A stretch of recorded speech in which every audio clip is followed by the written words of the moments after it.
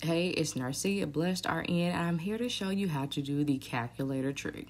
This involves taking a series of numbers after you have formed an equation and entering all of your calculations into the calculator instead of writing them down and having to do separate steps.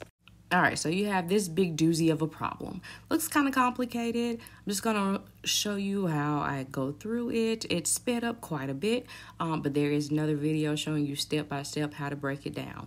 Okay, so you see everything is crossed out except for our goal, and now we have to calculate it. So this is how you would do it the old way. Take all your numbers across the top and multiply those together.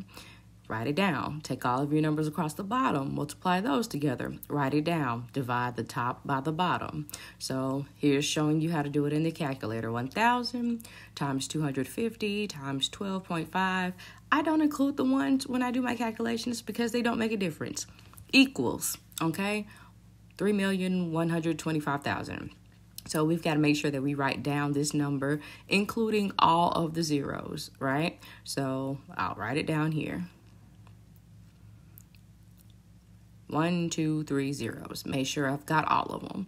Okay, so now it's same for the bottom.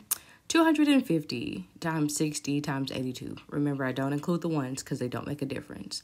So you see we had that long number again, 1,230,000.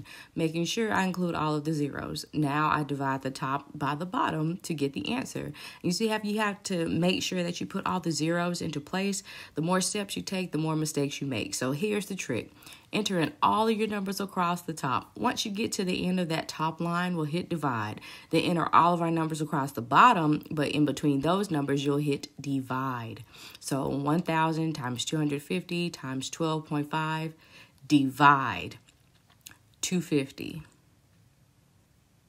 Divide 60. Divide 82. Hit the equal sign one time and we get the same answer. All right, cookies and puzzles. If you like this video, please like and subscribe. Make sure to join my live sessions for more breakdown. And as always, be blessed.